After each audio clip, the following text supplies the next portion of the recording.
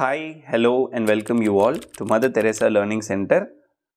MRB preparation series la synonyms அதாவது inorganic salt அதை வந்து வேற எந்த நேம்ல வந்து சொல்றாங்க அப்படின்றத வந்து பார்க்க போறோம்.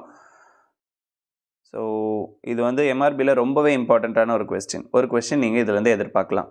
காஸ்டிக் சோடா அப்படின்னு நம்மளுடைய சோடியம் ஹைட்ராக்சைடு ரொம்ப காமனான சோடியம் ஹைட்ராக்சைடை சொல்கிறாங்க.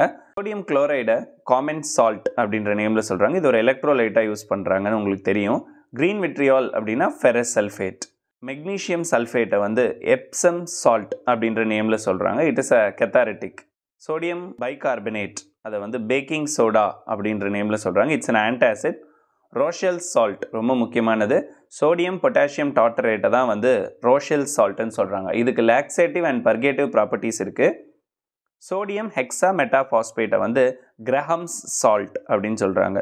டென்டல் ப்ராடக்ட்ஸ்லையும் ஃபுட் ப்ராடக்ட்ஸோட அடிட்டிவ்லையும் இதை வந்து பயன்படுத்துகிறாங்க. லைக் ஃப்ளேவரிங் கலரிங் இருக்கு இல்லையா, அந்த மாதிரி ஒரு additive, one of the additive வந்து கிரஹம் சால்ட்.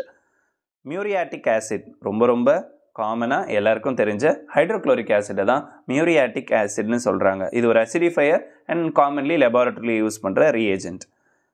லைம் வாட்டர் அப்படின்னு கால்சியம் ஹைட்ராக்சைடை சொல்கிறாங்க. லைம் வாட்டர் இதுவும் பிஹெச் மாடிஃபையர் அண்ட் கிளாரிஃபையிங் ஏஜென்ட். யாரை மாதிரி அப்படின்னு பார்த்தீங்கன்னா கால்சியம் ஹைட்ராக்சைடு மாதிரியே.